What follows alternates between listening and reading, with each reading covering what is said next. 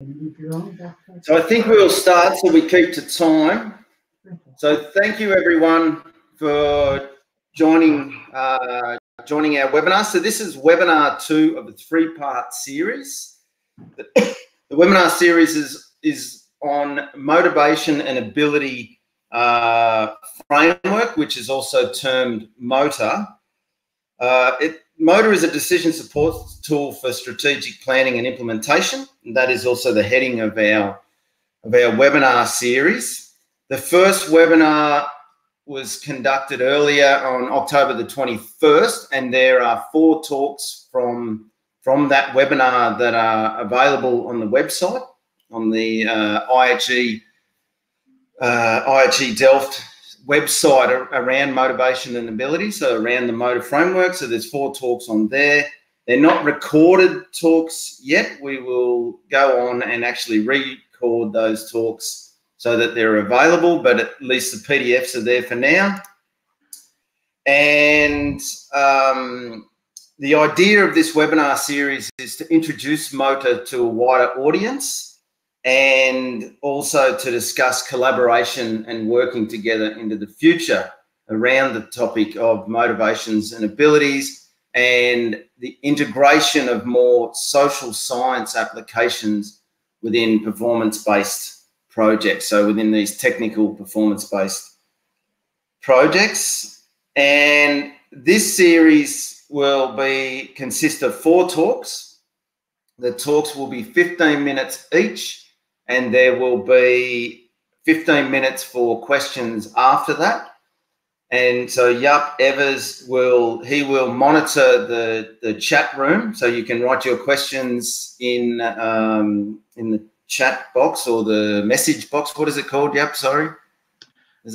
Call it a chat box, but you can use it to share messages. Yeah. Yeah, where you can share messages, and then at the end of each talk, we will ask those questions to the presenter. So, yeah, I think that is it. And then there will be a 3rd seminar. So our 3rd seminar leading on from this will actually be on December the 16th. And there will be 3 talks given there around MOTA and extending MOTA, and also a discussion on the development and applications and the research and the follow-up from where we would actually like to take MOTA from here with a wider audience of collaborators. So we'll move straight to topic 1 within this webinar series, and that's around the applications of MOTA.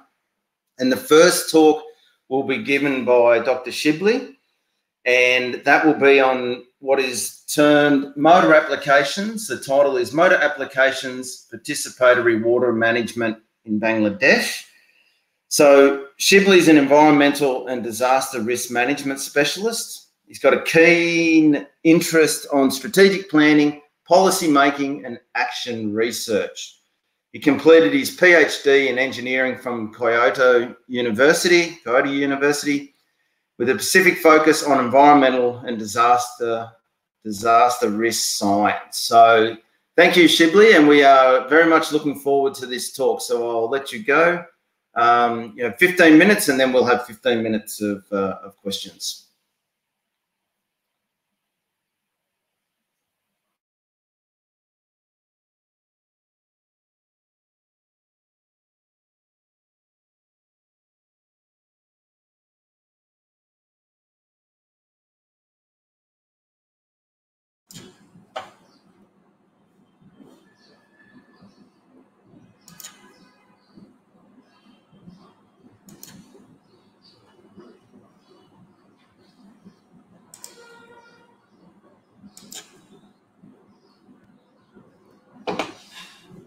Yes, am I audible now?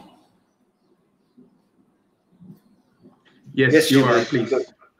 And my slides are fine. Yeah, I think so. Yeah. Thank you, John, for your introduction. And my talk will be MOTA application on participatory water management in Bangladesh. And this is part of our collaborative research and among CEGIS, IHE Delft, PRI Bangladesh, and WSCC of Vietnam National University. So just to give you a little background, I want to start the participatory water management context in Bangladesh. And you know, like we had a traditional water management system where landlord actually coordinated or mobilized the local people to manage the, for example, embankment, especially the seasonal embankment, the constructed embankment that is seasonal. But in 1950, then government abolished that Jamindari or Indian feudalism system in 1950, and with that evolution, actually, that traditional participatory water management practices collapsed. And after that, the ownership and all the responsibility of managing the water resource management shifted to state. And there was a gradual development with the international advocacy and development of the partner towards the participatory water management. And recently, in 2014, government established a new rule that they call participatory water management rule, and that again transferred the ownership and responsibility from the estate to the local people. And now, you know, Bangladesh Delta Plan 2100 is reforming the participatory water management again. So now question is it implementable? And there are two, I think, a very general argument or very general statement behind the participatory water management practice in Bangladesh, especially, is that implementing actors are complaining local people are very less interested to participate, and they obviously need capacity, willingness, and to meet some basic physiological requirement to participate. And our research actually aims to support implementation of Bangladesh Delta Plan by informing this societal implementability context. And we adopted MOTA for this. So what is MOTA? I will not go into detail. I hope you have already that information from the last webinar. But from the paper of the Professor Fee, we know that what is planned is not always implementable. And implementability depends on ability, motivation, and perceived opportunity and threat of implementing actor. And at the same way, what is implemented is not always adaptable. Adaptability depends on the societies, and it depends on ability and motivation of the community and their perceived opportunity and the threats. So based on this concept, actually, they developed MOTA tool and applied that in Vietnam.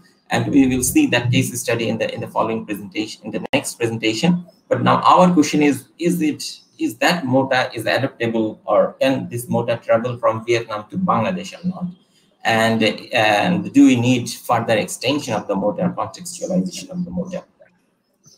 And if I detail out that a little bit further, like why extension of MOTA is needed, I think you already know this diagram that was presented in the Fee's paper. And in that paper, we know that like we can calculate the MOTA score from the motivation and ability. And in the original MOTA framework, that motivation was defined by opportunity and threat, and ability was defined by 4 components: financial, institutional, social, and technical. But the question now is how to quantify each component. And to answer that question, actually, we need a further extension of MOTA. And under this current research, we are trying to extending this this MOTA from component level to indicator level. So I will not go very detailed into my methodology and other things. So I want to show you just one our so far draft result. I think this is our MOTA extension. We actually developed a indicator framework for MOTA, but that is specific to the context of societal adaptability of participatory water management in Bangladesh. And to explain this MOTA framework or indicator framework, I want to start with the action. And when we developed this framework, we assumed the action, or we considered the action what it was mentioned in the participatory water management rules. And if you see that, like we have find that now participatory water management rules requires that participation in everyday operation, participation in routine maintenance, and participation in conflict maintenance. But from the perspective of the local people, the participation means little bit more further beyond the participatory water management rule. They want to involve in decision-making process. They also want to involve, or they want to give voluntary labor, and they also want to work conflict management. So based on this action, we try to develop how the indicator framework, like how can, what should be the ability and motivation to perform this action. And then I will go to trigger before explaining the ability and motivation. So the trigger behind these actions should be our announcement of participatory water management plan. When the government announced a new participatory water management plan, it actually triggered the local people to think all about this. And the trend of rising water management problem, as I mentioned in the background paper, like in 1950, when government abolished the Jamindari system, the participatory water management system just collapsed. Then there was a gradual development, and still that development is happening. At the same time, our water management problems are increasing, and it's becoming more complex. So that situation, that trend of rising water management problem, actually triggering people to think alternative, to get involved in the water management process and operation. And of course, the recent natural disasters are also triggering. And with that trigger, now we'll move to the ability and motivation, the indicators for ability. And we took the original components from the original MOTA framework that faced financial ability, technical ability, institutional ability, and societal ability. So we try to identify like how to quantify these components of ability. For example, I will not go into detail, but for example, in case of technical ability, we took knowledge and ability of the information on the new plan can be two important indicator to measure the technical ability of the community. And in case of institutional, we think supportive institution, political commitment, and ownership of the water resources are important indicator for to measure the institutional ability. So this way, like we try to identify the indicators, what will be helpful for us to quantify the ability. And at the same time, we try to identify the opportunities and threats, which will help us to quantify the motivation. And we also try to develop an indicator map to see which indicator is influencing what, how they're influencing the ability, or how they're influencing the opportunity and threat. So this is a little bit complex. I don't want to go into detail due to the time limitation, but this kind of exercise actually helped us to develop our indicator further, to screen our indicator, or to make a list of indicators very concise and specific to the component. And then the question is, how can we apply this at field, right? So our target is to see or to explore the implementation ability or societal adaptability of participatory water management in a coastal polder. And our plan is to conduct survey at polder level. And we are thinking the survey method would be the focus group discussion at community level.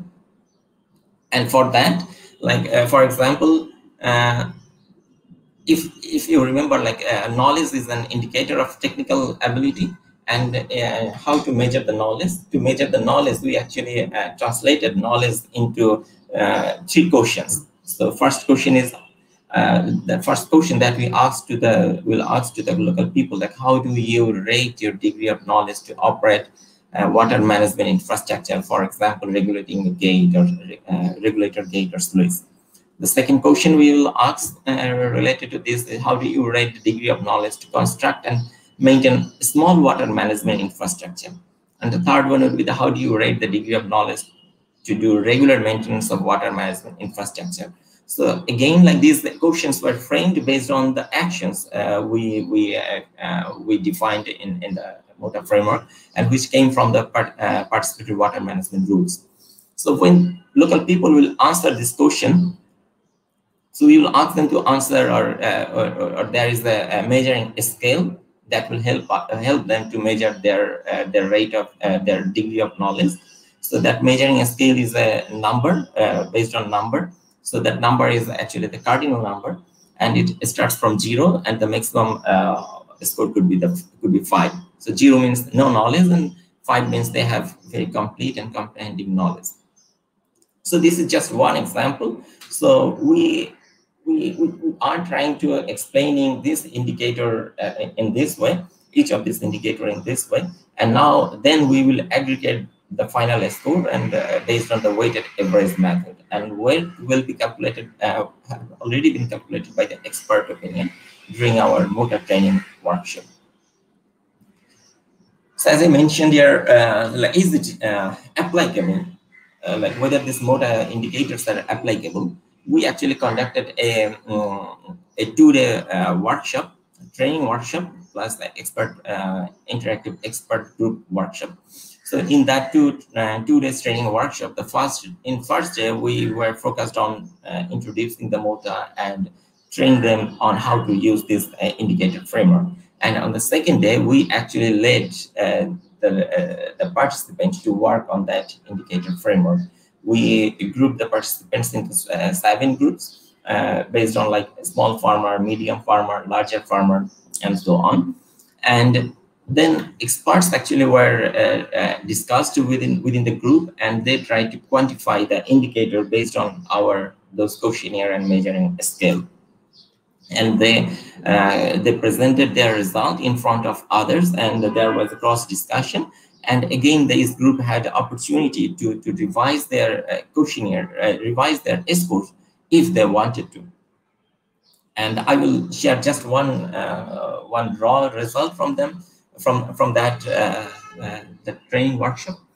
If you see the graph, you can see like it explains the aggregate score of different MOTA ability of different groups, and we know like the ability of different groups should be different. So so our results from that expert's opinion also reflect that the ability of the different group is different.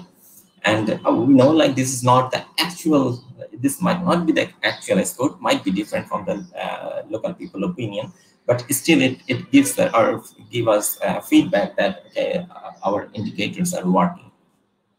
And according to their opinion, the highest score came from the community-based organization and NGO group, and the lowest score, that means the lowest ability score, came from the group representing them as a small farmer, a small land ownership and landowner and farmer. So our next step is we want to go to the community level, and we want to conduct FCT at community level to do the survey and come up with the similar quantified indicators. And if you see like the score we will receive from the community level is matching with the score we have already received from the expert opinion, then we can also propose that interactive expert group opinion can be used as an alternative.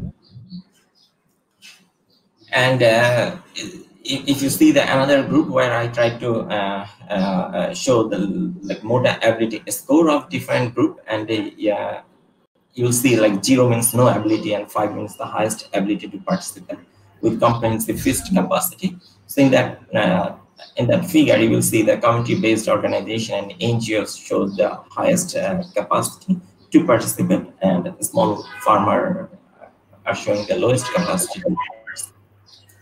So this is all from our quick presentation.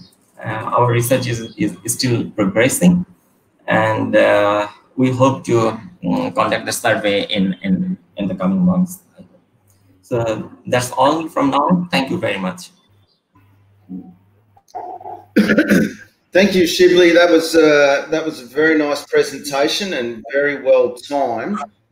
We've got time for 1 or 2 questions. So Leon has posed a question, and one is so the question 1 is, beyond community FGDs, do you also plan survey questionnaires within the communities? Do you also plan to do survey questionnaires within the communities? I see. Like, I think he wanted to mean whether we have planned to do a household level questionnaire survey or not. Yeah, I think that's broader. Yeah, we are still discussing about that issue, but depending on the present pandemic situation, we are thinking like that might be difficult or not. But again, when we designed the indicators or identified the indicators, we actually targeted FGD, and because that will be relatively quicker. And since we are planning to implement this or use this tool at the strategic planning level, I think in that case, like FGD is enough. Okay. And the second question is, how would the results be used? How do you think the results would be used to improve participatory water management policy in Bangladesh? So what do you envision going forward with this? Yes, to answer that question, like I again want to show this framework, like if you see, like we have explained or we have translated the ability component into different indicators, and when we and our MOTA scores or our survey actually give the measurement of each indicator. That means we will able to know how these indicators are working there, right? Or what is the present status of each of the indicators. So based on that result, I think the implementing agency can design how to improve, for example, how to improve their ability. If they think or if they find like technical ability is very low, then they can come up with some new program how to enhance the technical ability of the local people. If the result says that institutional ability is very low, and we already have few indicators, like one of the indicators is the status of one indicator is very low, then they can target how to improve that indicator. So yeah, in that way, I think that this result will help the improvement of participatory water management. Thanks, Shibly, for that answer.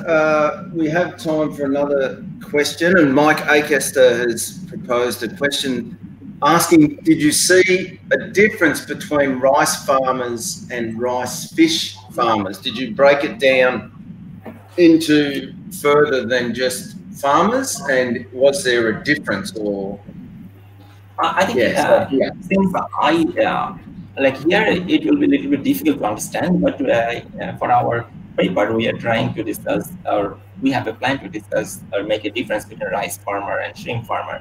And this is very interesting, though it's not possible to see from this graph, but from my preliminary result and in the training workshop, we have found that shrimp farmer, they have a better institutional capacity than the rice farmer, because according to them, like, and also their social capacity is stronger than rice farmer, because they have a very good link with the implementing agency and outside network, and even the shrimp farmer has very strong association.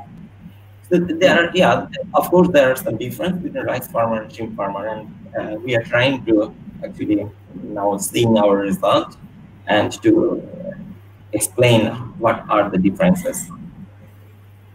Okay. And one final question before we move on to the second is just with 1 minute to spare, is from Nora, and she said, did I understand correct that you want to move from a self-assessment of MOTA to an interactive expert assessment? And then what do you see as the advantage or the drawbacks of using an expert-based approach?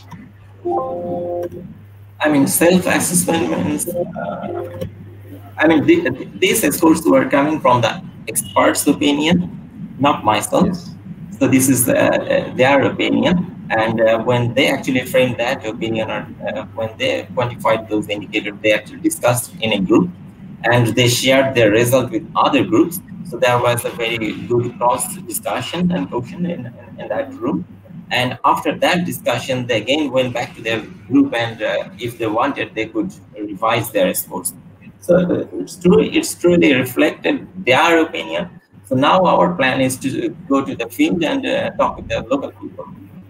And then we will see whether these scores and like scores we will get from the local people, whether that score is matches with the score we have received from the expert opinion.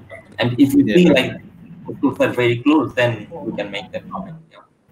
Yeah. So you're using a cross comparison approach to test if the expert analysis is correct. Yeah, this is so far we have that plan, but yeah, we will try. All right, Shibly, very interesting, and I would actually like to ask a final question, but I will ask it to you offline about the roles of CSOs as they have high capacity and ability. But I will ask you that later, so we can move on to the second talk. So thank you very much for that. That's very interesting. We will now move on to talk 2, and I will say also that if you have questions about these different talks, you can also put those into the chat box, and we will pose them separately. If we don't have time, we can pose those separately to the speakers as well, that they will come back to you with the answers as we're going through the different talks. So the second speaker is Quan,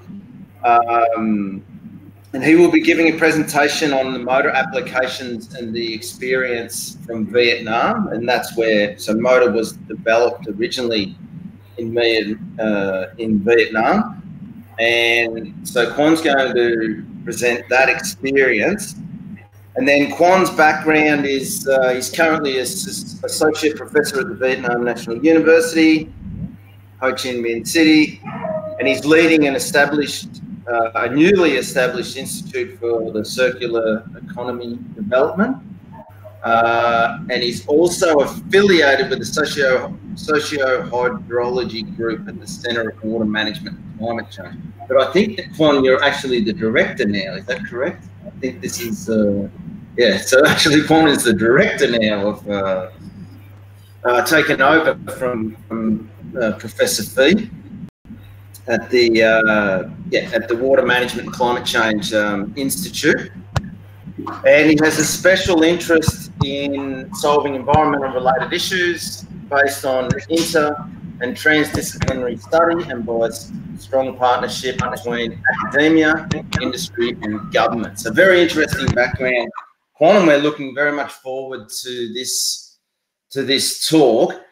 Can you just let us know, are you able to bring it up to share, or should we do it in another way?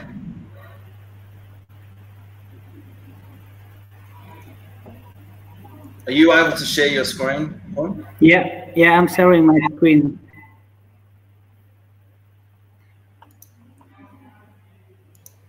Oh yeah, so it's working good. Yeah, you see my presentation? Yes, we can. Go ahead. Thank you. Yeah. Thank you, John. Hello, everyone. So it's my honor to give presentation in this second webinar on the MOTA series. So I did actually also the first one presentation in the first one. So it was mainly about for the Mekong Delta. So now I'm trying to give you some more applications of the MOTA framework that we have been working together with different groups, and not only our researcher, but also with our students. Yeah, so I will give you a short introduction. Again, I think I will talk quickly about the MOTA, but also some updated, especially from Professor Fee, some new components. And yeah, and I will share with you a few examples in different sectors, in water, agriculture, infrastructures, ecology related, and urban related, and a few conclusions. Yeah, I think I will start with some questions about, example, what are valuable tools for making decisions, and why we see that some plan cannot or just partly implemented or is failed in implementations. Why good solutions are not always the choice. I will be able to build consensus in project planning and implementations. there is harm to final outcomes. So there's a number of questions related to decision making in terms of project plannings and implementations that we have to deal with during our normal practice. Yeah, I think this one maybe some of you already seen. So there are different, most of academy or professional are looking at most likely the performance of the projects using different tools like cost benefits analysis or multi-criteria analysis, robust decision making, looking at more on the performance side based on more like quantitative indicators. But there are some other side that we need to go also for, like implementations, abilities, or adaptability, which is the next phase of the planning. So normally the professional, what should be done as the plannings, and authority, we are talking about government projects, decide what can be done. So but depend on the availabilities, and the society community adopt what they want and what they can, because it's adoption. So this is the post after the project implementations. So this is the updated MOTA framework from FEE. So which here we put more on what is the triggers, can be social, economics, environmental, or physical factors, and the motivation can be negative, positive, passive, active. Ability is now here, including finance, institution, technical, society. And the action to be made is can be what, when, how, and who should be involved in different stages of the projects. So here now, in the past, we use like performance, feasibility from the authority, or social adaptabilities. And recently, FEE also includes the new angles of the MOTA is a popularity, which is we include the business or industry groups. So in different aspect of the MOTA, from professional, authorities, or social or business, there could be some factors affect to this the MOTA. So actually this is from the last presentation from FEE, so you can sit back. And importantly, I think the MOTA, especially the MOTA mapping, is can be have in consensus buildings. If you look at the horizontal direction, so there are different people have different motivation. So if we know where they are, and we can build the consensus. Also, when you look at the vertical axis, you see the ability of different groups. So we have to consider it to build the capacity. Yeah, so I'm sharing with you the number of applications. In terms of this, the first one is about water agriculture. This is under preparation for journal submission, where we try to investigate the impact of historical change in relation to the livelihood condition and farmer adaptation. So this is a sludge gate project in the Mekong Delta, where we build they build a project to prevent saline water into the areas. So the impact of this sludge gate makes the change of hydrological conditions. So some areas was fresh water, but now it becomes saline, or maybe some saline now becomes fresh.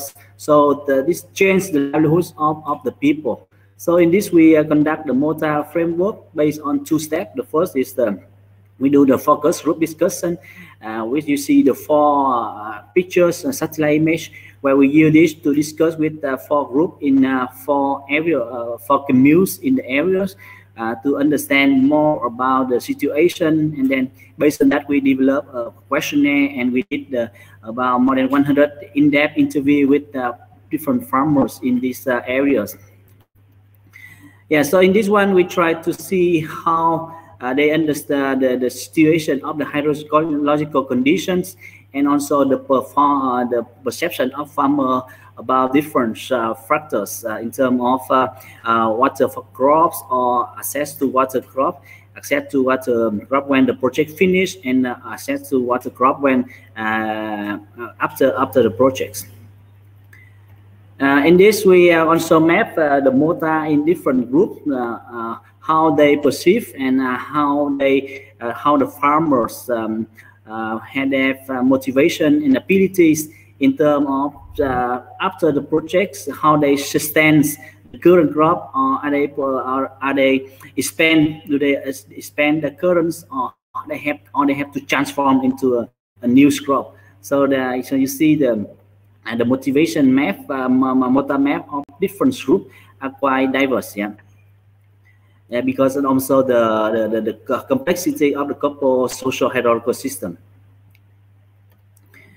The second application is related to ecology. So here we try to see because the picture you see is the mangroves forest, but actually it's not only the mangroves, there's rim there. So mangroves rim is have been identified as one of the potential livelihoods in the coastal area, where in terms of natural preservation, but also improve the local livelihoods.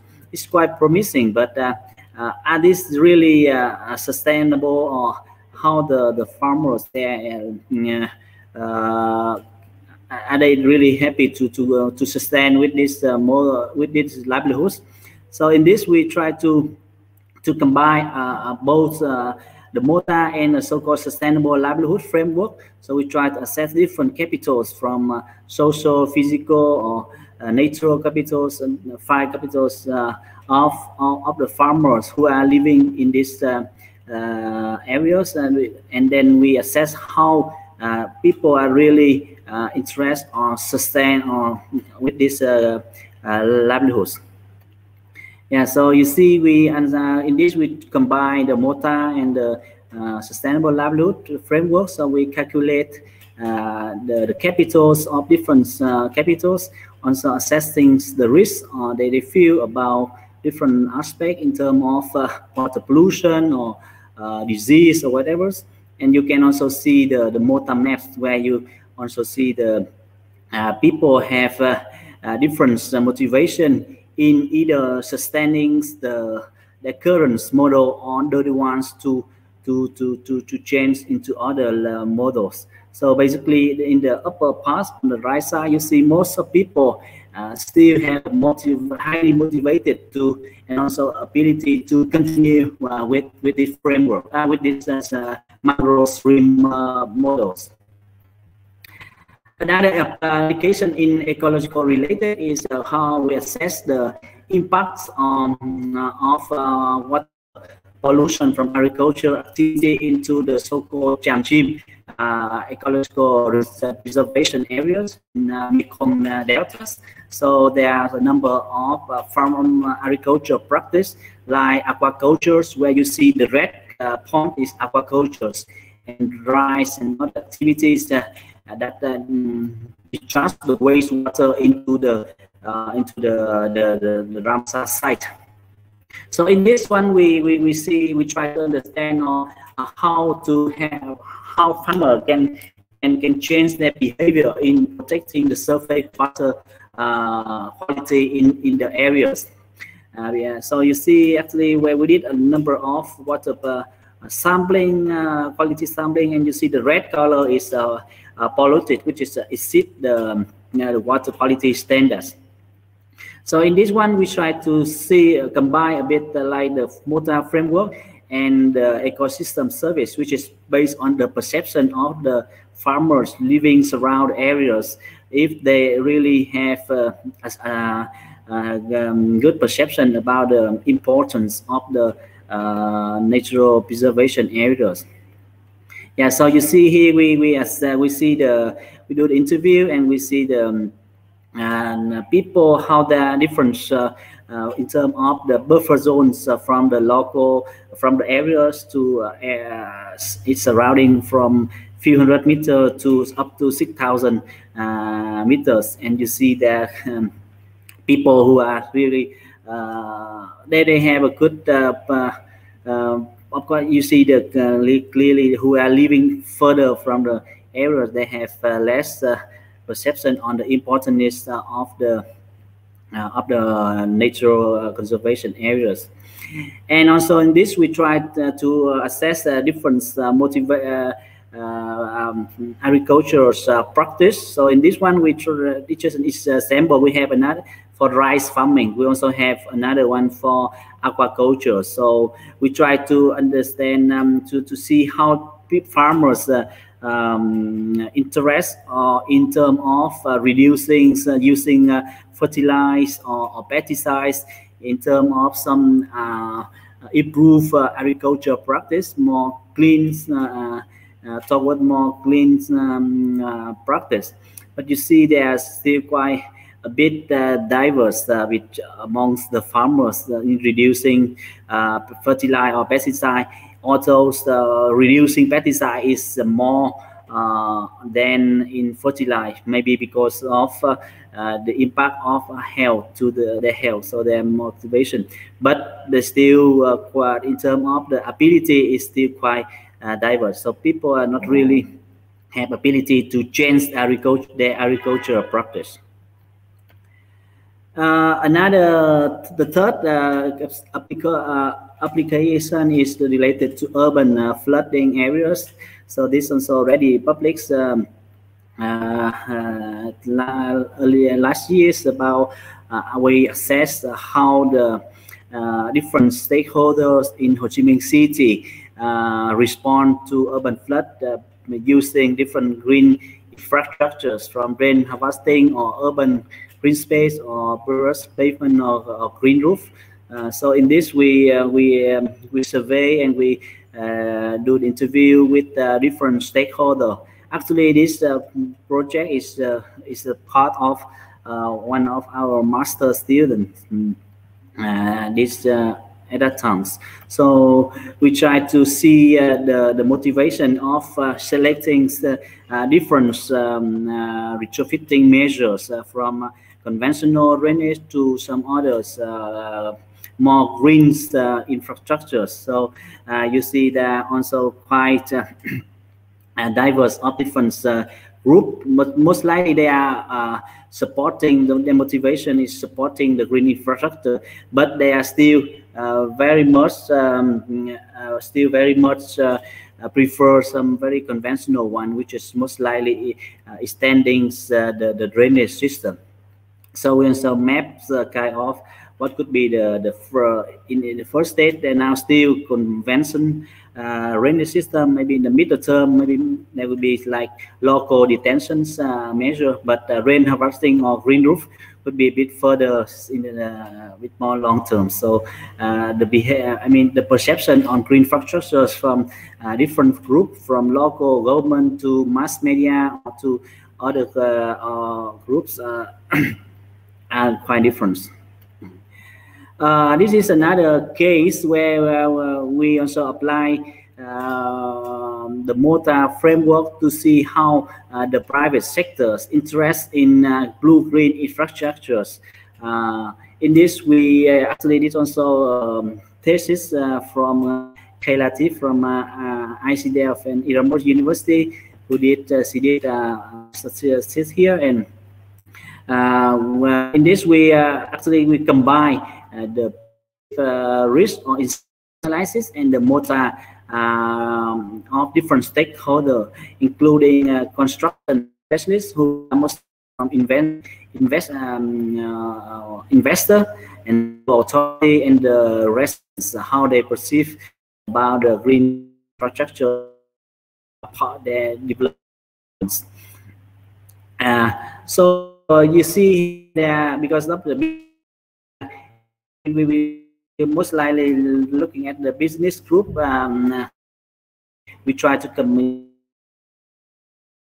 the risk, and in terms of investment, need to support the investment. So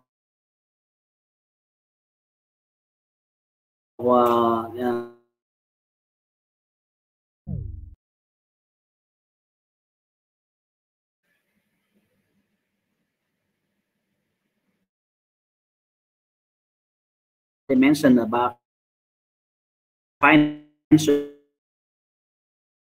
of they need initial finance to invest in green blues, green infrastructure, and other risks like in finance, operational risk or operational incentive or intangible risk. So we are looking at the different incentive and risk considered from by different sectors. Yeah, and then also we maps the motivation and abilities of different stakeholders from private sectors and local occupants, which is residents and local authorities, about them motivated or motivation and ability in terms of investment on green blue infrastructures. And you see there are also quite a diverse amongst different groups, from very supportive and also to oppose these green blue infrastructures. So it is mean, you know, in Vietnam, or at least here in Ho Chi Minh City, the green blue are still quite controversies to different group of peoples. Yeah, so I'm trying to give you some example of our application of MOTA here in Vietnam, and you see that you can apply in different stages of the project cycles, and also can be also in context from ecology to water infrastructures, urban flood management. And you see that from the MOTA, you see that the score is among stakeholders is provide basic concept building and on prioritizing measure in the short long term. And here we apply combine with others. Here we know that it can be with livelihood framework or system services. This can give more the context. Yeah, I think this last slide. Thank you very much for your listening. Thank you. Thank you very much, Quan. That was very interesting talk, and I think it really shows the flexibility and the compatibility of MOTA as a standalone tool by itself, but also that you can integrate it with other tools to dependent on the situation that you're in. So we have some time for questions. So there's a question from Mike Akers around Bayesian belief networks, and that a Griffith University in Australia is working with Canto University in Vietnam on a probability model based on farmer information on freshwater availability for shrimp success under climate change. Have you looked at this model, or have you looked at Bayesian belief network models as part of your experience? John, sorry. Can you say again? I am really not. Yeah. Really so it was just a question from Mike. He was asking about there's been an application of Bayesian belief network modeling. Yeah. Oh, yeah. Sorry, I see the question from Michael. Yeah. I don't know much about the Bayesian belief network. I expected this is a very interesting tools, and I know some people are working on that. Yeah, and I think I'm not sure if actually not only Cantor and Griffith, but I think there are some other group also working on the Bayesian belief network, and they do a lot, especially for understanding the farmers' behaviors in the coastal areas of the Mekong Delta. So there are also some other framework have been developing there, including like agents-based modelings see the behaviors of the farmers. So there's another, I think, also group from Queensland University also working on Bayesian belief network on mangroves preservation in the Mekong Delta too. I don't really get insight about their work yet, but I think I know they are existing. So thanks, Mike. I'm not sure if I get your point. No, that's correct, Quan. And the university you are talking about is Griffith University from Australia, working on Bayesian belief networks. And it's an interesting question between MOTA and Bayesian belief networks about also the information, I think, from MOTA can feed directly into Bayesian belief networks to strengthen the information that is being put in there. So I do see those also, or that as also a complementary, that MOTA and Bayesian can also be complementary to each other, for sure. Yeah. And I don't know whether Jack or Leon or anyone you have worked within that space, but I've worked in Bayesian before, and I see MOTA actually being able to produce a lot of really good quantitative information that could be used in Bayesian belief networks. So we've got another 5 minutes of questions for here. I posed a question, Quan, on some of the groups of farmers had very high ability and very high motivation. And I wanted to know, do you intend, or do the authorities intend to work with those farmers so that they work with the other farmers that have less ability and less motivation? Is there an idea that you would use your strong farmers to work with the less enthusiastic or weaker farmers? Is there something around that as champions?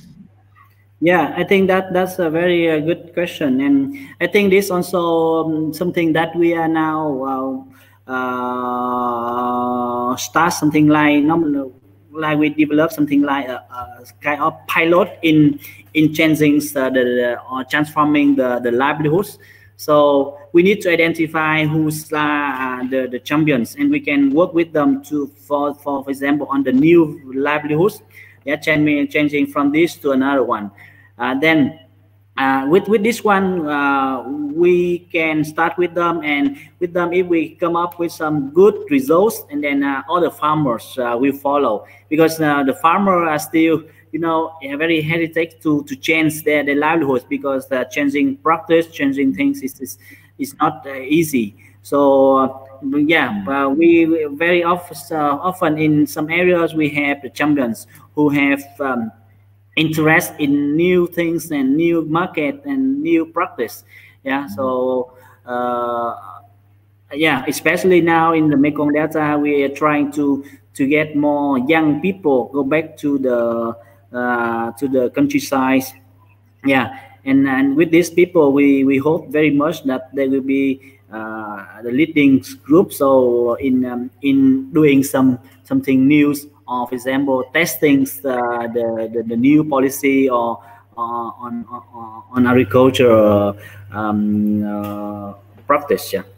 So again, so if we have some time, when we apply the MOTA framework, we can see different groups. It can be from different sectors, but can be also within the sectors. So we identify who they are, and we can start piloting with some who like the most followers or the most supporter groups to test the new policy, to test the new practice, and it's so the evidence to other groups that the way what we're doing here is good, so that other people will follow. So of course, it will take some more time in implementing the new policy, but it will be more, sustainable in terms of, we don't have to change the whole livelihoods. For example, in the water infrastructure project I mentioned, so when they build the sluice gate, it means they change completely the water conditions, and many people they're not able to change their livelihoods because like they already working with saline water. Now the fresh water, they are not really familiar with the dry practice. They was with shrimp, and now they cannot do it. Yeah, so yeah, so I think the champion. That's very interesting, Quan, and to also explore that, the aspect of MOTA being able to identify champions and also innovators, I think, is to be able to pilot test new policy or new legislation. I think that's actually a very good insight into the application of what MOTA can help you to do. And it fits also with another technique called diffusion of innovation, which I think is another interesting technique that can help within MOTA as well. Just quickly, there was one last question from Leon, and I thought it was a very interesting one about, so the results that you have got from your different case studies, just quickly, how have they been received by the decision makers? Does it influence their planning? Is that, have you found that the information you gather is influencing the decision maker to change their plans or to modify their plans as yet? Yeah, it's a pity because most likely our work is like research project, so we are not really work together with the governments about that. So actually, one of the dreams that we like very much is that the MOTA can be used as one of the tools to go together with others projects procedures. So, for example, you have like as a tool required for example, environmental impact assessment. So if we can include this, and then we can go with the real projects, and I think we can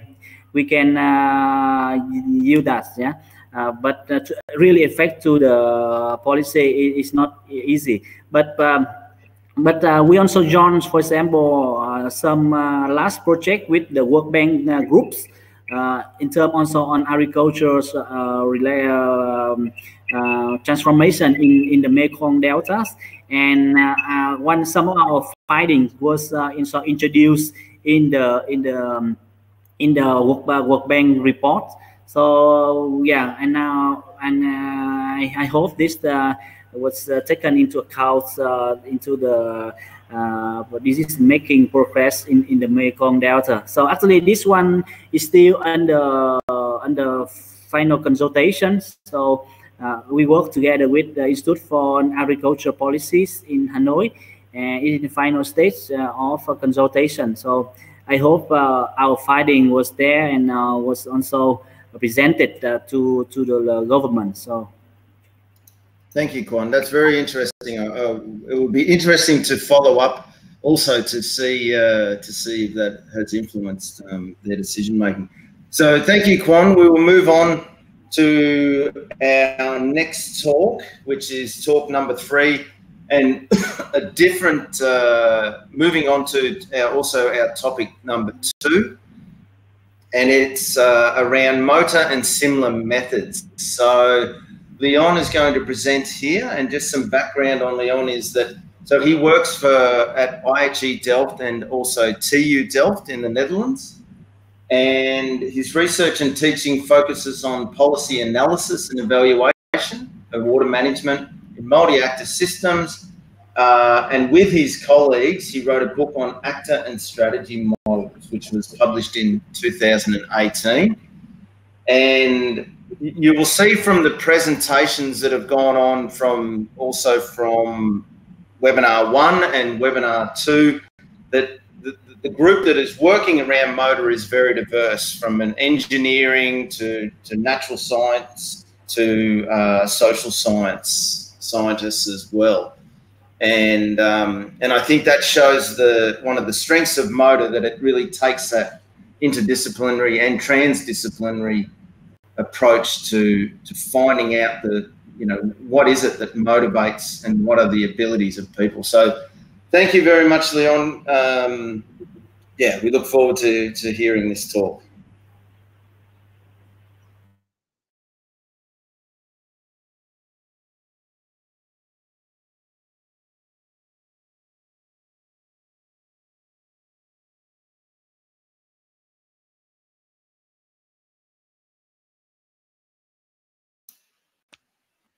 Yeah, I was trying to unmute, but somehow it didn't work. So I stopped presenting, but I will start it up again. So Okay. Bear That's with fine. me. Yeah. Yeah.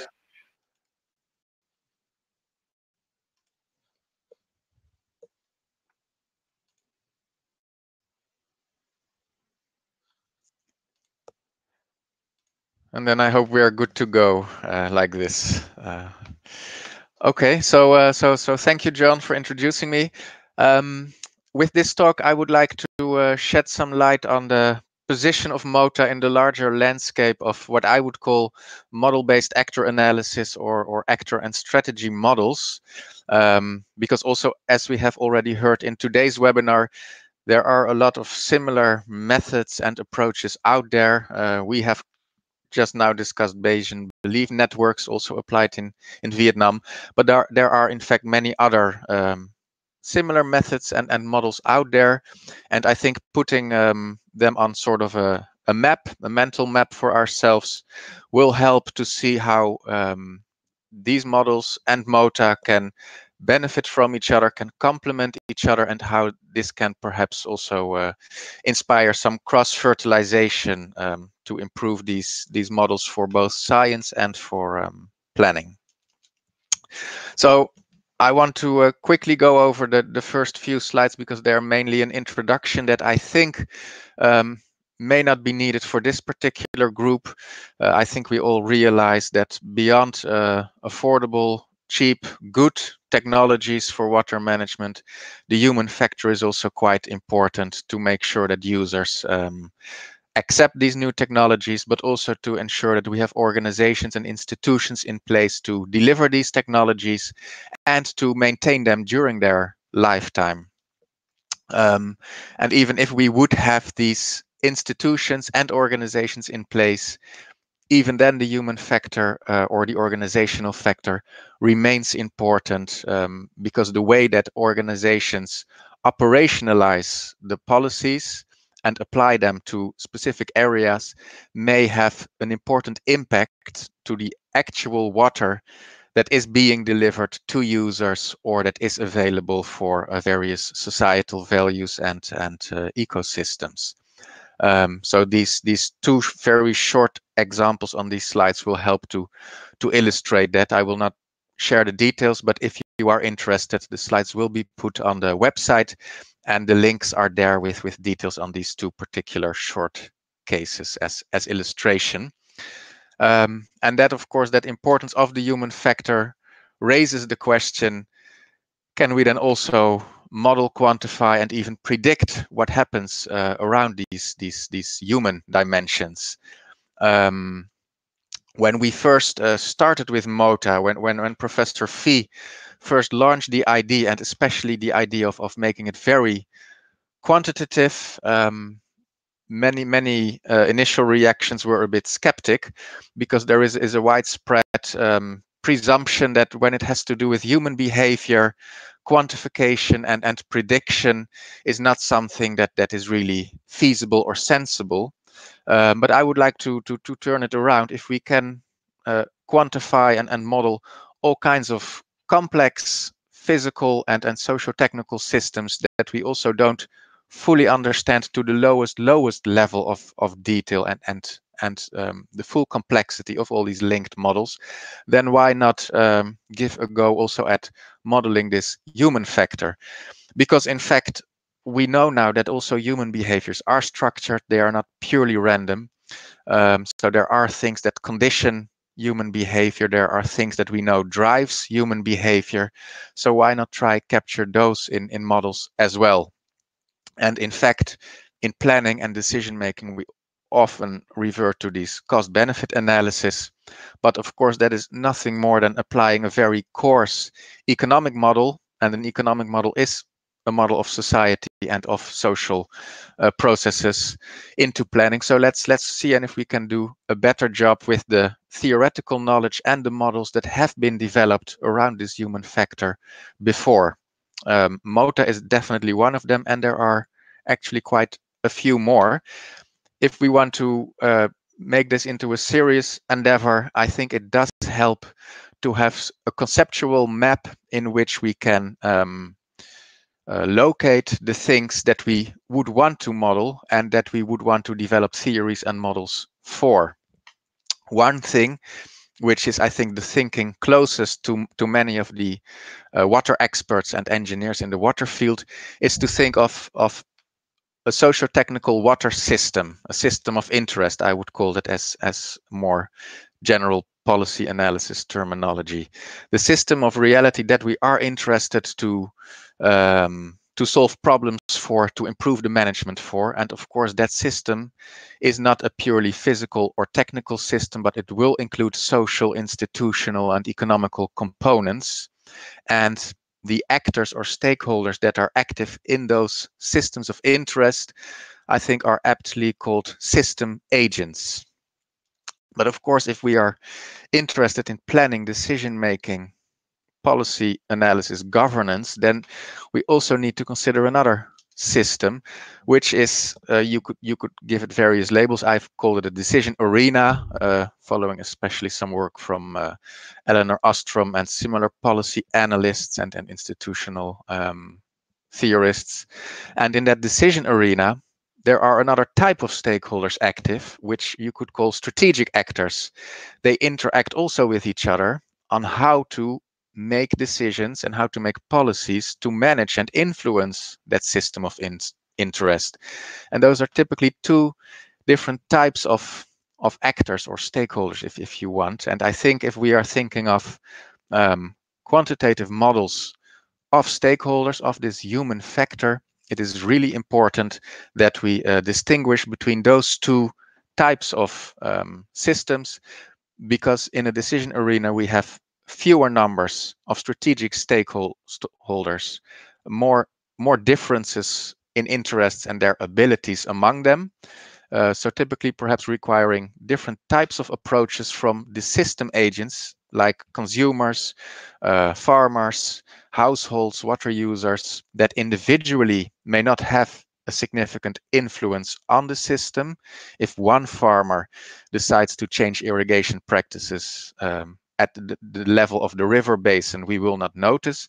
But of course, if multiple farmers collectively start doing this, then through emergence, we do see an influence. But that is an important difference, requiring different types of methods. So far, the MOTA methods that we have seen and developed focus on societal adaptability among farmers, among water users, among the private sector.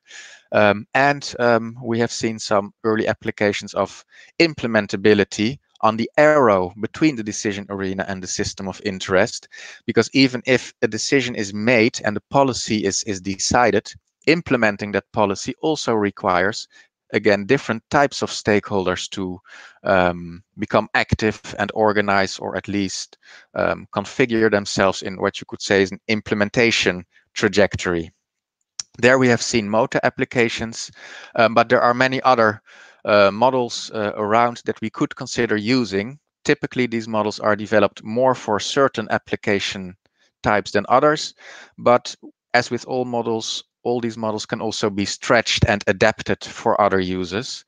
The list on this slide is definitely not complete, but it will at least give you an idea of some of the models that we have. And what I would say are actor and strategy models are those models that not just assume some kind of bounded rationality, so not full rationality in the classic economic sense, but we do assume that stakeholders take their actions to ensure that values and things that matter to them are catered for or are taken into account.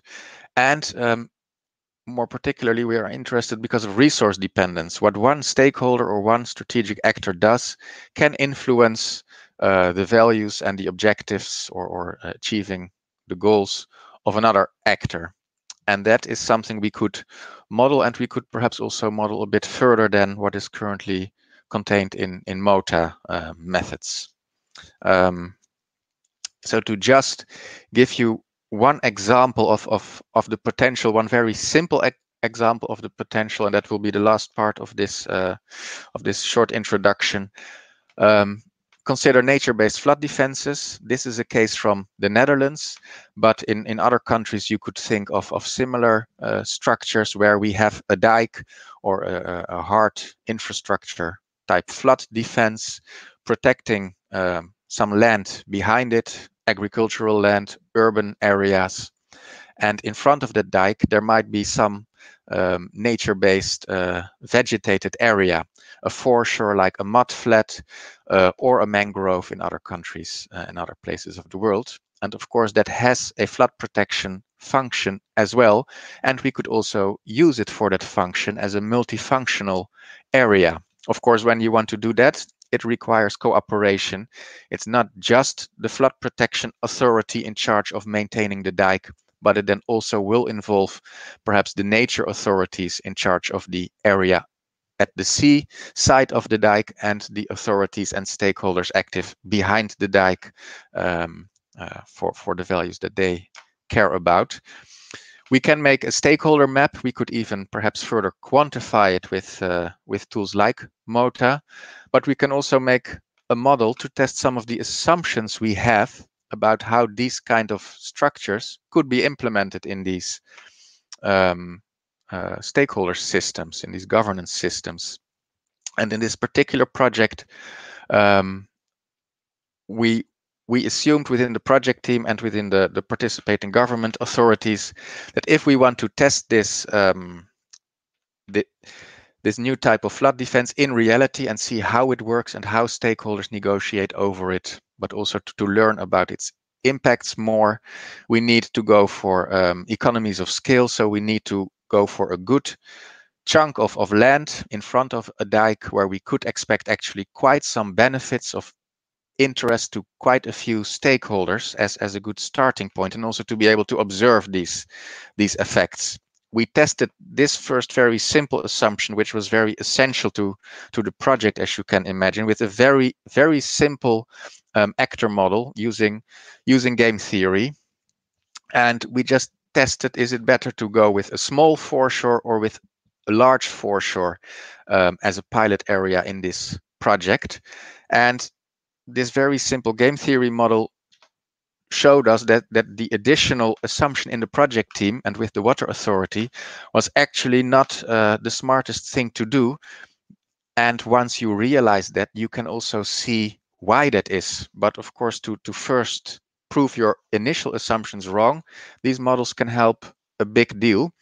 I will not go into the technicalities, but the insight from this model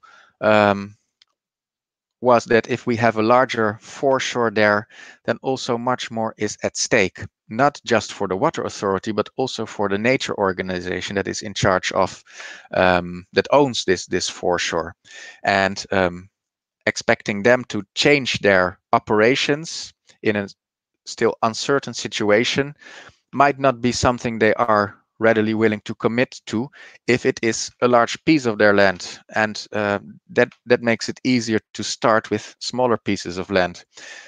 That makes perfect sense, and once you know it, you will say, yes, of course, stupid, why didn't you think of that before?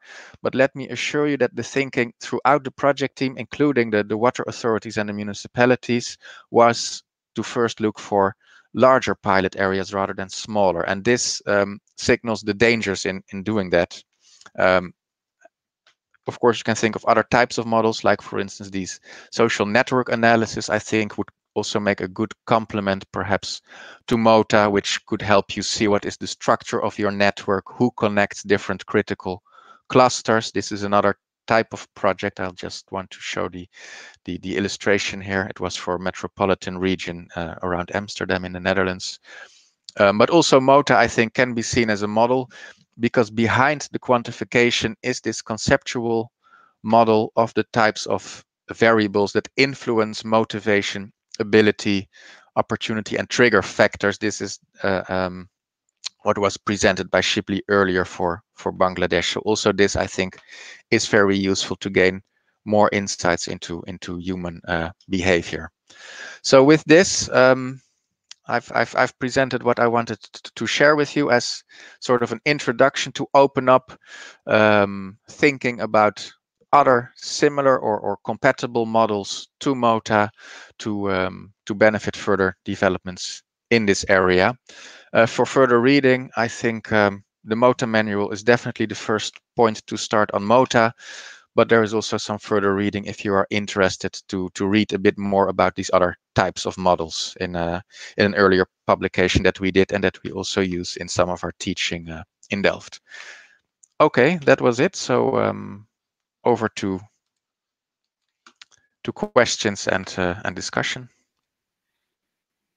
Thank you, Leon. That was very interesting, and I think that's probably one of the biggest questions I get about MOTA being a new application from our perspective at our institute and around even within the Australian water management scene is why MOTA and why not other models? And I think that's a question that we have posed quite a bit, and then also complementary models to that. You know, MOTA strengthening one other application or another application strengthening that. And I have one question on that.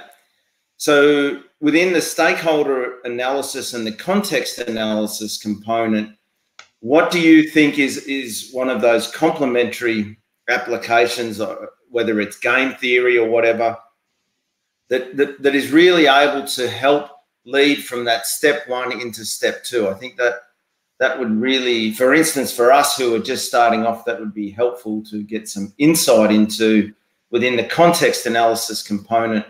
You know, what do you think is a complementary model within that?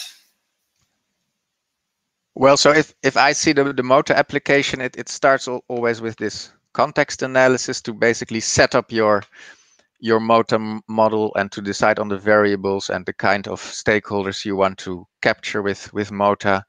What I would do and what we actually also do in our teaching in Delft, both at IHE Delft and at TU Delft in the policy analysis program, we do precede MOTA, and that's also in the MOTA manual, in fact, with a more general stakeholder analysis, just a scan of who are the stakeholders, why are they involved, what are their interests, and can we perhaps even map different arenas of stakeholders or different subsystems around that.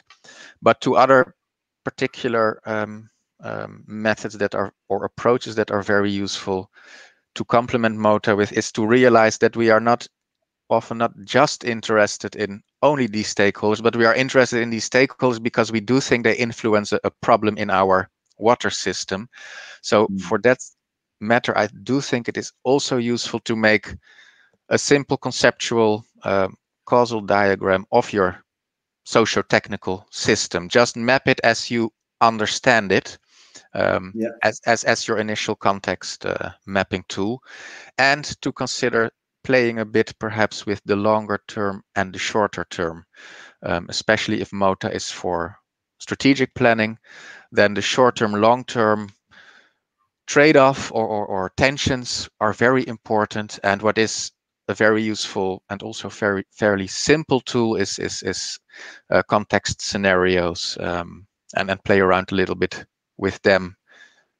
And together, these three methods, I think, will inform a good design of a further MOTA study.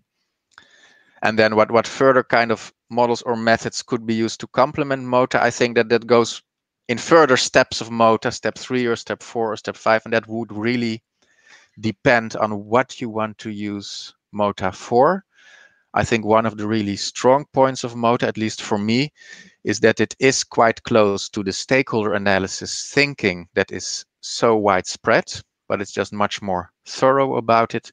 And I think what Quan mentioned in his discussion, and as a proposal or as an idea from Professor Fee, I think it does lend itself really well to integrate with mainstream environmental impact assessment or social impact assessment practices, and I think those are really strong points for MOTA. Yeah. Okay. Thank you. That's a very nice answer, and also very helpful for us who are moving into this context analysis stage. So we can talk also about that more through the group. So we have a few minutes. I want to ask one other question. Was the diagram you put up about the dike system and creating the wetland structures out the front of the protection area? Did the information that you came up with from MOTA, did it help to influence that decision making about large versus small? So did the authorities take that and say, okay, we will only we will start small and not big? Well, that particular example was at the start of the project, that influenced the authorities to take these kind of methods serious and to consider them. The researchers took their own pilots, regardless of the authorities, but in a later stage of that project, and partly because of these insights, the main researcher on this project, Stephanie Janssen, who is now working with Deltares, she used game theory structures to design an interactive workshop in which all the regional stakeholders participated and together identified good, promising next piloting steps to take this approach further. And that was structured along the same variables you would use for a game theory model yourself, but in an interactive format over 2 separate sessions in time. And out of that workshop, indeed, came some decisions, including for how to approach these pilots that were taken up by the Regional Water Authority as part of their plan moving forward with this particular stretch of dike, which they also have to strengthen under Dutch policy. Okay. No, but that's for reasons of time, I decided not to present that full story, but eventually, yeah. so yes, it did help them actually. Yeah. Okay, that's great. And so Nora has one question before we move into Nora's talk.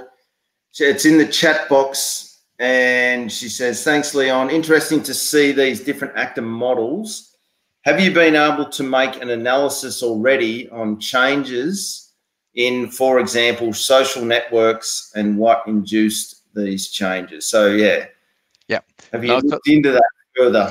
So the social network studies I have been involved with, mainly with graduate students or colleagues, we have not done these more dynamic social network analysis, but really more the snapshots of the current situations, which are useful of their own, especially if you overlay perhaps different types of relations in the networks. These dynamic social network analysis are also being done, and I think can also be very useful. But there is a caveat there that it is very difficult to get comparable data from perhaps 1 or 5 or 10 years ago and now, or perhaps even over time. Doing that would require a good design and data set that you are then also perhaps constrained to, rather than designing your own survey questionnaires. And of course, you can ask people about relations in the past, but we know from social science research that those answers tend to be more biased and less accurate than other answers. What is also being done, what I also see in other colleagues do in other institutes, to combine social network analysis with more modeling studies. And then, of course, you can, through your model, make these pictures a bit more dynamic and test your modeling assumptions as to what would change over time. Yeah. Okay, then. Thank you. So thank you for that. It was a very interesting talk, and I think it's something that we will also take forward with MOTA into the future, as our group is here exploring, and through the encouragement of also of Dr. Fee on exploring how these different models fit together, a complementary, to the applications of MOTA. So I look forward to discussing that into the next phase of this collaboration. So Nora is the next talk. So this is our final talk, and we're running very well to time. And so Nora is also going to talk about MOTA and similar methods and something that's called Readiness Levels. So Nora, she works at IHE Delft and VUB KU Leuven University. Where IHE Delft is obviously in Delft, Netherlands, and then KU Leuven is in Belgium. And her research and teaching focuses on participatory decision support for natural resources management and governance. She has a key interest in the co-design of innovative yet implementable natural resource management systems considering different value systems. So this should be a very interesting talk. Thank you, Nora. Thank you, John, for this introduction. And also thank you to the other speakers. I saw a lot of elements that I can build up on. So as Leon, I'm going to talk about similar methods to MOTA, and the research that I'm presenting is coming from a Horizon 2020 project called NIAD that was looking at the insurance value of nature-based solutions. And so the challenge that we were having in this project was to assess and demonstrate that the insurance, but also the assurance value of ecosystems. So the assumption, as you know, as also was shown by Leon and earlier by Quan, is that ecosystems can contribute to mitigate extreme water risks and at the same time increase the resilience of a society in a context of climate change. And so what we want to do is to move from a situation now where insurance or risk reduction is a lot about gray and conventional infrastructure and move to insurance and assurance schemes where nature or ecosystems have an active role. And so the idea that we had was we have to show this assurance value of ecosystems, so the potential of the nature-based solutions to reduce damage costs related to floods and droughts, which was our focus, and then also to provide associated co-benefits as part of a natural assurance scheme. We did that looking at a number of demos across Europe. So you see on the map here, the demos were rather heterogeneous in terms of the type of hazard that was most important to them: droughts, floods, kind of very high intensity mountainous floods or more slow riverine floods. The scales of the demos were different. Also, we had some urban demos, some rural demos, and then of course all of them were located in a very different socio-political and socio-economic context. So how do we aim to move from just assessing the performance of nature-based solutions to demonstrating really that their assurance value through implementation? We were keeping the end in mind. So what we were expected to do from the Horizon 2020 program, so from the research program, was to move up the technology readiness level of the nature-based solution. And that was also really the formulation that they used. So technology readiness level was developed by NASA in the 80s, and it's kind of a indicator-based scale that shows the maturity of a certain technology. And so here we said, okay, the nature-based solution is an innovative technology to deal with water-related risks, and we have to bring that up the scale. We had to do that for different types of nature-based solutions in different contexts, working with different disciplines. And so what we wanted to do is to define a roadmap to have an evidence-based discussion on the co-benefits of nature-based solution, or even to go a step further and to discuss action plans on how to implement this nature-based solution. Or the final step, what we really were after, was to actually come to a full implementation of these nature-based solutions in some of our demos. And so we had to develop strategies to overcome implementation barriers and come to a sort of a NIAD approach to nature-based solution and natural assurance scheme planning and implementation. So where we wanted to go was that we wanted to have these nature-based solutions implemented, But then we also realized, and this is based on a very extensive literature review, many projects on nature-based solutions that have happened already, the kind of barriers that exist to get these things implemented.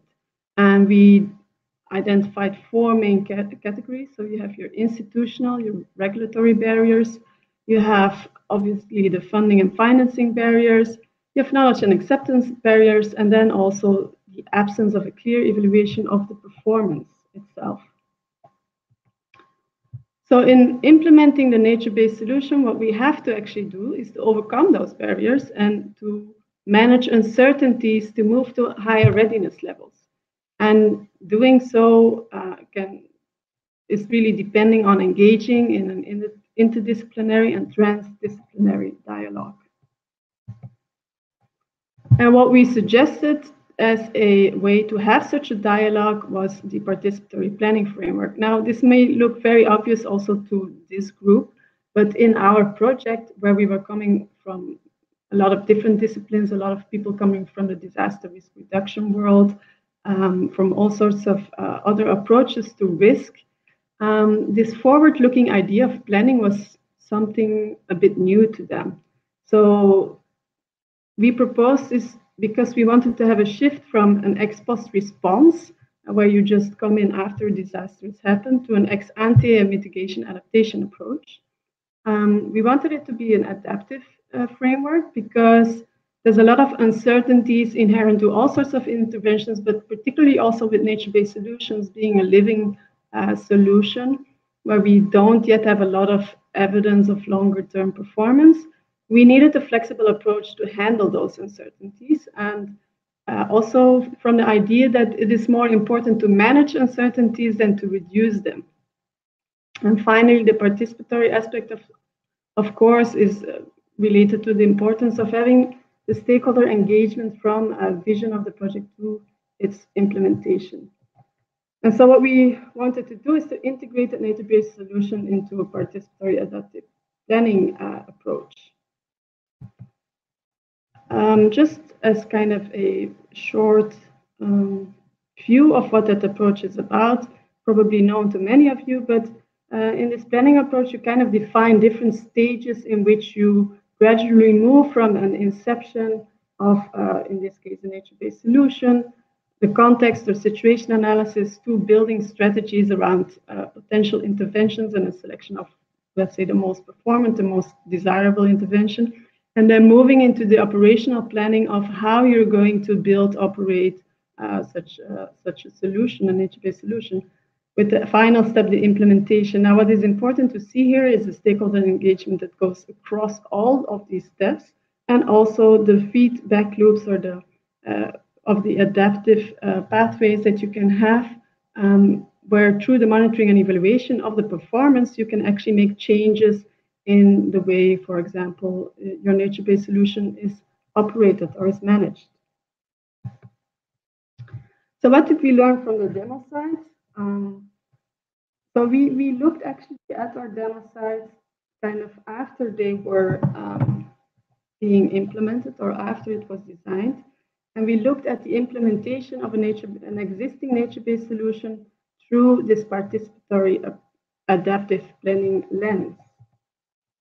And what we did was to, for a few of the selected demo sites, because they were all at different stages of implementation, for the ones that were further advanced, we looked back and to see, okay, how can we now understand the implementation? So we were recreating the storyline of how these nature-based solutions moved from inception to implementation. Now, important to know is that this is kind of an artificial storyline that is beautifully going in a linear way. Of course, we know that reality is much more messy, and what is happening in context analysis, action planning is moving a bit across each other, and it's also kind of a circular process. So the analysis method that we used is to look throughout that implementation process at what kind of barriers and uncertainties appeared and how they were overcome. And then we looked at different types of uncertainty, so unpredictability, the incomplete knowledge, but also the presence of multiple knowledge frames and ambiguity. And we were identifying what were the key success factors in overcoming those barriers or managing that uncertainty. We looked at how information was used and by whom, and how elements of implementation plan and the business models were already prepared in early stages of planning. And this is then a view of what such an ex-post analysis looks like. So this is for the one case nature-based solution that we analyzed for Rotterdam, an urban rainwater harvesting project with some reuse for it. And you can see here on the left side these different steps of the planning process. And for each of them, we identified in yellow what were key success factors, red what were the barriers, green what were drivers, and purple what are kind of enabling activities or agents of change. And I said before, so you can see that this is not a nicely linear process. Yeah, we have already some action planning activities at the very start in 2015. But this analysis really helped us to kind of identify all the elements and see where barriers were overcome and what was kind of the key success factor for that. So we did this for different demos that were at different levels of technology readiness. We discussed experiences with stakeholders, and from those discussions, kind of the learning that we had was that if we want to move up with readiness, which was the initial kind of request from the European Commission in the research proposal, okay, you have to come to demos that have a high technology readiness level. And what we realized when doing this ex-post analysis, and of course it's not a fantastically super original realization, but we managed to demonstrate rather nicely how that readiness is really a combination of knowledge, governance, and investment readiness. And so we were communicating as of then, not in terms of technology readiness alone, but also of investment readiness and institutional readiness. Now, we've done quite some work on defining what is underlying those readiness levels. And I think here, in relation to MOTA, what is interesting is to think about the levels of readiness, or the levels of motivation, or the levels of ability that you want to achieve, and how you can build it up, and how you can also identify where you are and where you want to go. So one thing that we did was then to say, okay, in this process, this participatory adaptive process, actually this is a process in which we are building up those different types of readiness. Yeah? So starting with technology readiness level, that goes from the inception, context analysis, and the strategy building actually is when you already have to be at a very high technology readiness. The investment readiness is something that is not just happening in the action planning, it's something that starts very early on as well in the inception, the discussion with stakeholders. I don't have the detail here in this presentation, but we developed a modified business canvas for natural assurance schemes. And we kind of showed how you build up that business canvas through that planning process.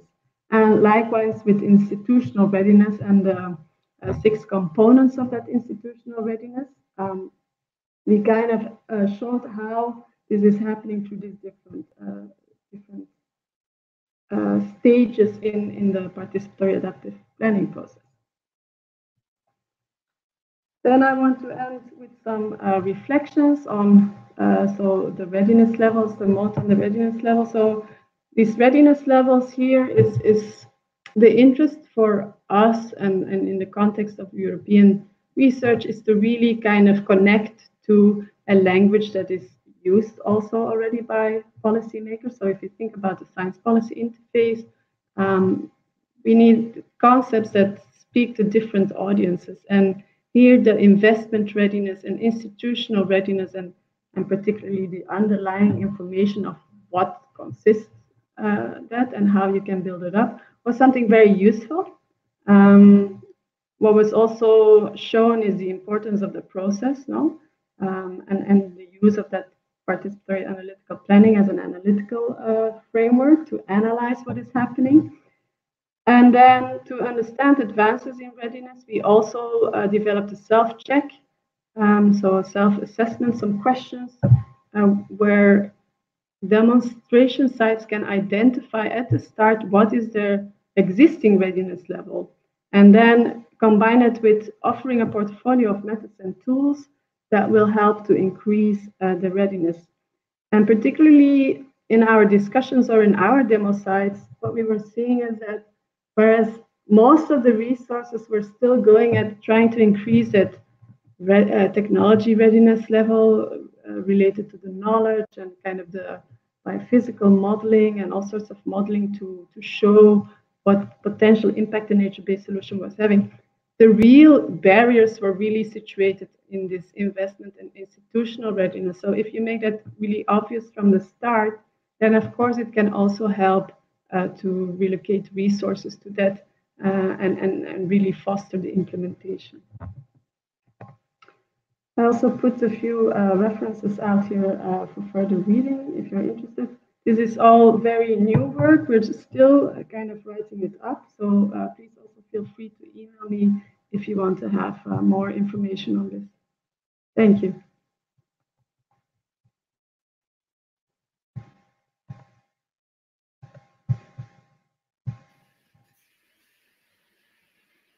Thank you very much, Nora. That was very interesting. Looking at nature-based solutions and then participatory planning approaches for that. And I think it was an exceptionally ambitious exercise to take on that many countries, cultures, areas, size, and everything. And I wanted to ask you actually with that question was, so when you were performing the country context analysis for all the, at least the context analysis for your different areas that you were working in, the different pilots, did it make a big difference to how you went forward with your participatory planning approach?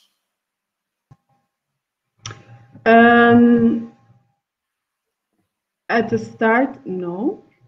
Let's say, I think that this kind of realization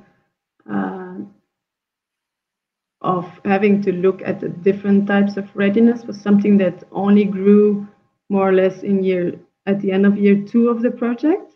And so in most of the demos, the focus was really still on doing all kinds of flood modeling and landscape modeling and those kind of things. But it is true that when through the stakeholder interactions and all this feedback that was coming, what happened in a number of demos is that the concrete effect was that apart from having these purely interventions related to the biophysical world, there were a number of other interventions identified that were targeting the governance, that were targeting the investment. And somehow, to me, it was a bit strange to see that still now, and I know, John, that we have had many conversations about that, but making this a bit more obvious that it's really not only about that the technology readiness level was very important even for the researchers within the project, or maybe particularly for the researchers within the project. And so then if we are working in this multidisciplinary team, it was also good to kind of balance out what had to be the focus of each of us. And I think that leads well into Professor Fee's question, where he says, why did you not include a social readiness social readiness at the beginning as you worked into those readiness levels? And it probably had something to do that technology was the focus, not the social aspects, I guess. Yeah, so I mean, the technology readiness level came into the project because this is really how the call is written. Yeah, so you need to bring up the technology readiness levels of your nature-based solution, and then we saw that that concept is really not sufficient. It's not about the technology readiness level, or at least not alone. But yeah, social readiness and market readiness. So for us, the market readiness is part of the investment readiness. Yeah? So it's both the creation of the market, but also the connection of the different institutions and individuals to that market. So, and the social readiness, I think there's a lot to say still. I mean, we focused on institutional readiness, and when I was also listening to the presentations of MOTA, that focus on the individual actor is something that we have not been looking at, and that's So this is kind of a more kind of aggregated understanding of how that readiness level is built up. Yeah, and I think so, it's interesting to go more into that to see how you create it. Yeah, and before I come to your question, Leon, I will actually go to Shibly's question because it leads on from this, where he says, do you think the societal adoptability of MOTA can reflect social readiness? So if you used MOTA to come up with that social readiness, would that, do you think that would help, or that would be able to be integrated into what you were doing? Yeah, so I was thinking about that too, and I see that this readiness level are focusing quite a bit on the ability component, and then that the motivation component is not looked at an individual level. So I'm not sure about the adaptability, John. And this is a question of Shibly. So maybe Shibly, can you say how you see that yourself? Sorry, Nora, it dropped out just as you were speaking that last part. So yeah, I'm not sure about the social adaptability. But I wanted to hear from Shibly maybe how he sees that himself.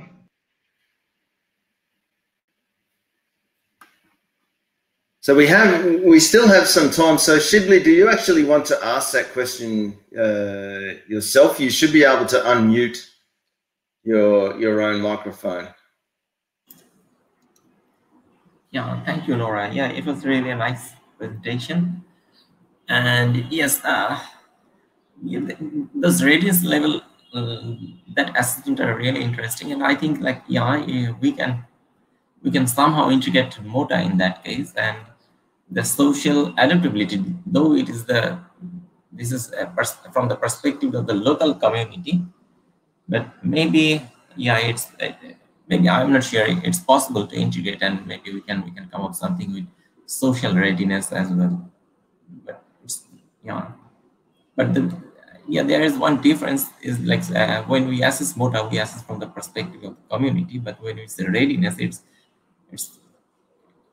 from the different perspective. But that would be interesting if we can able to integrate that. Yeah, exactly. So in our team,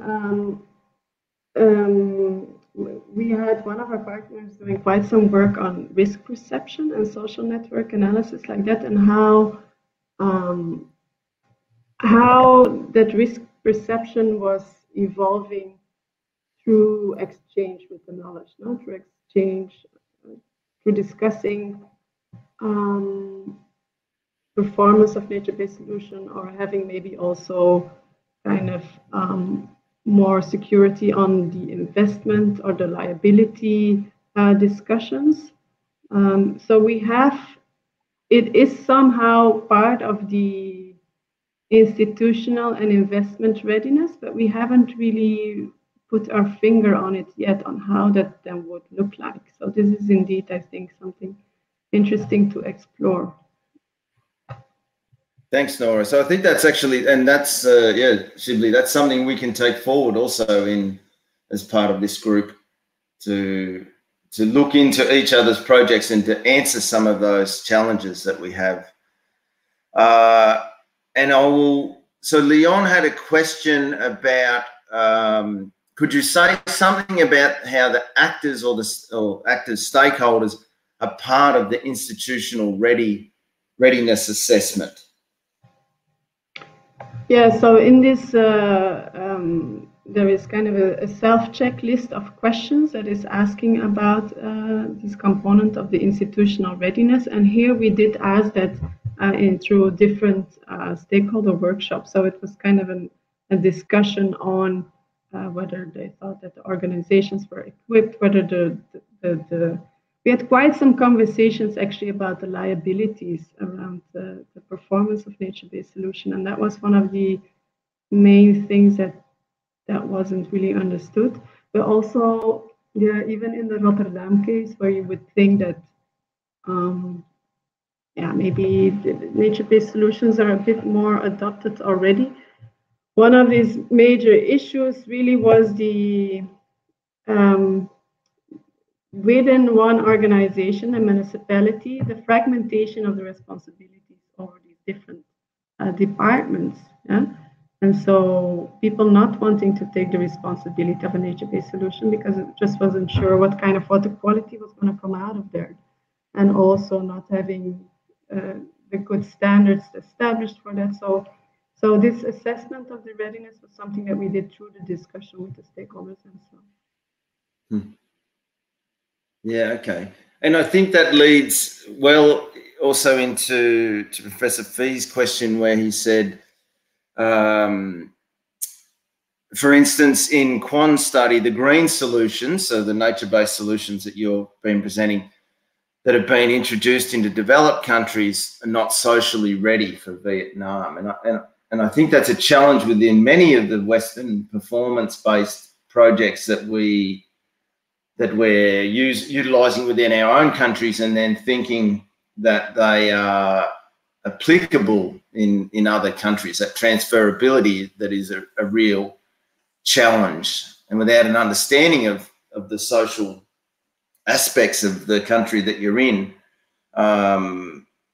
yeah, it can lead to huge challenges within those performance-based projects. And I think we've been doing that for basically since World War II, haven't we?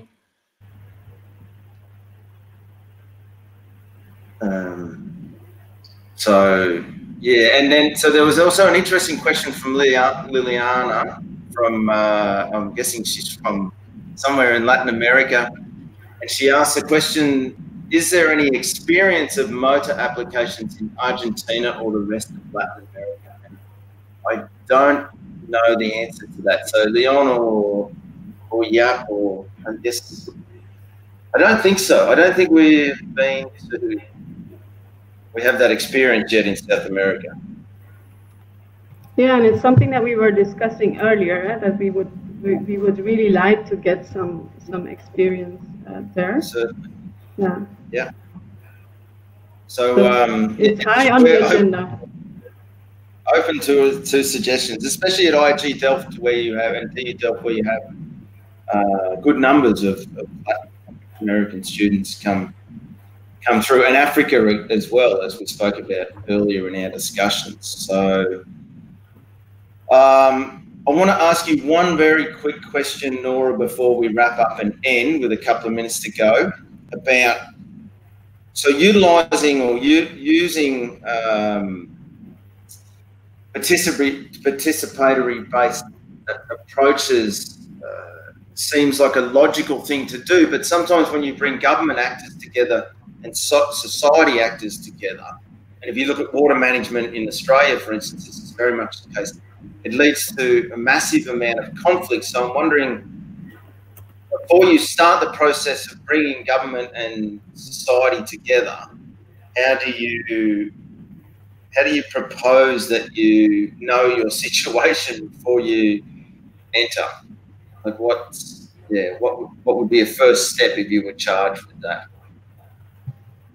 Yeah, I think Leon also mentioned this before, that the stakeholder analysis that you would have to do before going into engaging the stakeholders, and then there's all sorts of methods and tools to also analyze the relationships between them. And one of them is focusing on the degree of conflict that exists between those stakeholders. So in my experience, if this is the case, when there is really existing conflicts or almost exploding conflicts, then of course you're not necessarily going to bring these people together in the same room, but you might want to start with a separate engagement, yeah, and then find ways after that to see whether they can come together. But this is, yeah, it needs also, for example, we've been working quite a bit with Saki on that also. You know, you need your diplomacy skills to run such a process properly. Yeah. So no, thank you. I think that's also something that's misunderstood within technical-based projects is often you could have engineers or natural scientists such as myself trying to run those processes without any real understanding of how to approach social situations well. And that can often lead to conflict increasing within your project because you're bringing together different actors that are not ready to be brought together. Let's say that. I think it's been a huge challenge within many performance-based projects that I've worked within. So we're right on the time, the finishing time. So thank you very much to the speakers, and also thank you very much to our participants and the questions. So as I said, there will be a third seminar, sorry, and that will be, we will send out to all the registered participants, we will send out a reminder of that, and also the abstracts and who will give those talks is part of, is all together on that, on the website. And a part of that third seminar is also very much related to where do we go from here. So there's interested parties within the participants that have been part of this.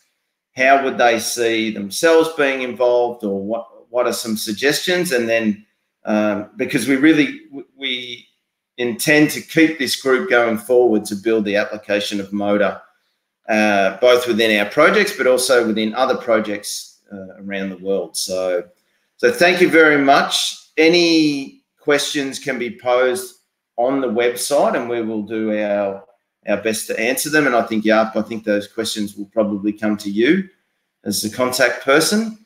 And already looking forward to the third seminar. So thank you very much. And good night, afternoon, and possibly morning, depending on where you are living. Thanks. So see you, everyone. Bye. Bye-bye. Bye. Bye-bye. Thank you very much.